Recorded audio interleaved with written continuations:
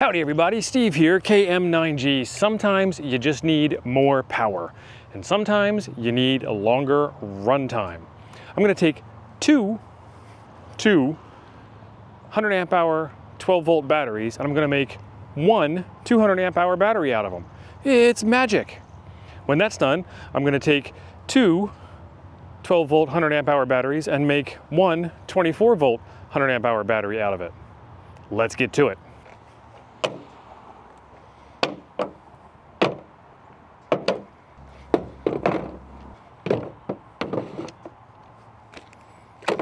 Let's get started with a series connection. Checking our handy dandy owner's manual, connect the batteries in series, and it shows that you have a positive and a negative coming off of the battery, and then it shows that you have the positive and the negative of the battery connected together. If two 12 volt 100 amp hour batteries are connected in series, the battery system will be 24 volts, 25.6 and 100 amp hours. So here are my two Power Queen batteries, and they have their little protective caps on them. Let's get rid of them because we're going to be dangerous. Let's take out our portable pocket meter. This is the Sun.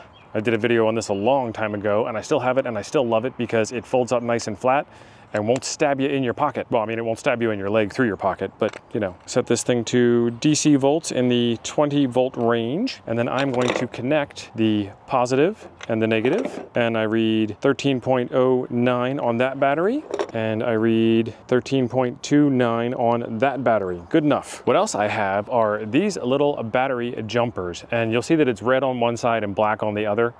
And what I would recommend you do is go down to your local hardware store or down to the description below the video and grab yourself some red phase tape and some black phase tape or electrical tape, and then recolor these appropriately for your desired configuration. Again, we're doing a 24 volt series connection, and it's going to be black on one end and red on the other because of how we're connecting it. It's just going to be the way it is. Just be smart.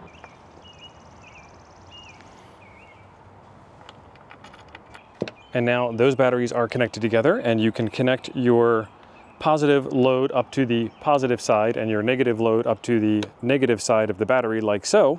Let's see how much that measures out.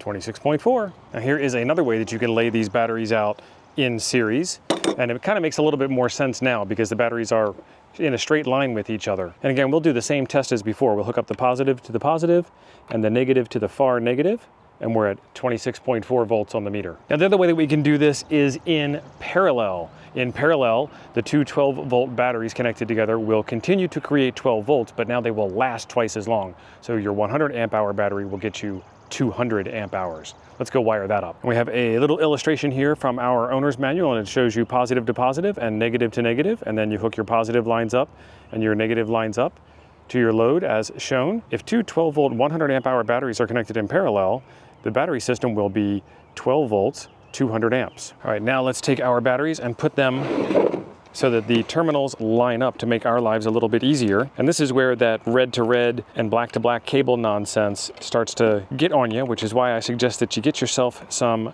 electrical tape and relabel your cables after you get it done. Because the cable works fine no matter what color it is. The cable doesn't care. It's just humans that care. So positive on one battery to positive on the other battery. And then we'll do the same thing on the other side.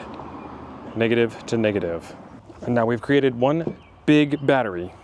And now we'll do the same thing with our DVM, our digital voltmeter.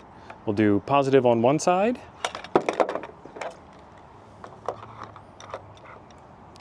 positive on one side, and negative on the other side. And we're reading 13.26 volts.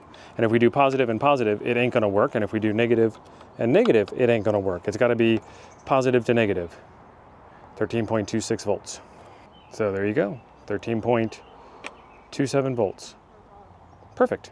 Usually most manuals are pretty junky, but this one here happens to have quite a lot of information in it that you need to know. Let's take a look at the wire sizing chart inside of this to give you an idea what we're talking about. So this page here gives you the recommended type of copper wiring, and it is your AWG, American Wire Gauge, and it tells you your ampacity that you're going to pass. These are 100 amp hour batteries, so if I was going to pass 100 amps straight out full time from this battery, I would want to use 2 gauge wire. If I'm connecting these batteries together in parallel or in series, I'm going to be able to pull either 100 or 200 amps out. If I wanted to pull 200 amps out, I need 4/0 wire. That's crazy, but you don't want to hurt anything. So make sure that you size your wire appropriately for your load. If you're only going to pull 50 amps out of this max at any given time, first off, that's going to make your batteries last a very long time. And second, you only need to use 8 gauge wire. So for us hams, what can we do with these 100 amp hour batteries? First off, they don't weigh anything at all, which is fantastic. I mean, they weigh something, don't get me wrong, but they don't weigh enough to complain about. I mean, I wasn't struggling to do that whole magic trick I just did, which I would have been struggling if it was a 100 amp hour, which is technically a 50 amp hour sealed lead acid battery. Sealed lead acid batteries are a thing of the past in our ham hobby. Don't even worry about them. Don't even bother with them. Go straight to the LifePo 4 batteries like these here. The other cool thing about these specific batteries are that they are mini sized when compared to a Group 27 battery or even a Group 24 battery. This is a Group 24 battery. This is the Power Queen Mini. You can see they are the same width, but where it gets to be interesting is in the depth measurement. So if I put those two side by side, there is about an inch or so hanging off the backside. So this one is much deeper than this one. So a little tiny bit taller, a little tiny bit less deep. Then here is the Group 27 size battery compared to the Power Queen Mini. It is still just a little tiny bit taller, but it is not as wide. And it is also not as deep. So great space savings. So you can see that the Mini is quite a bit smaller, which means you can pack more batteries into a smaller space. When you switch up to 24 volts, you need to understand what all you can do. Make sure that you have the appropriate controller for your solar panels. Make sure that you're charging at the appropriate volts and amps for the intended battery configuration that you have. And then make sure that you step it back down appropriately to run whatever gear needs to be run. Let's say your 12-volt ham shack as an example.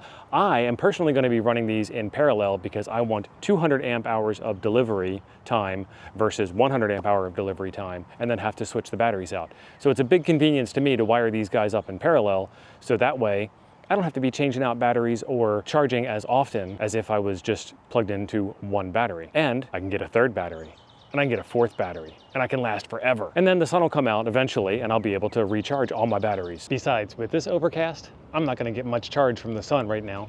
I need runtime. So be sure you look in the description down below for links to more info on these products and on some jumper wires to get yourself started. There's also a discount code down there for you. If you ever need to charge one of these batteries, you're probably gonna need a battery charger for it. I've got a video right here on the Power Queen battery charger that pairs up very nicely with these batteries.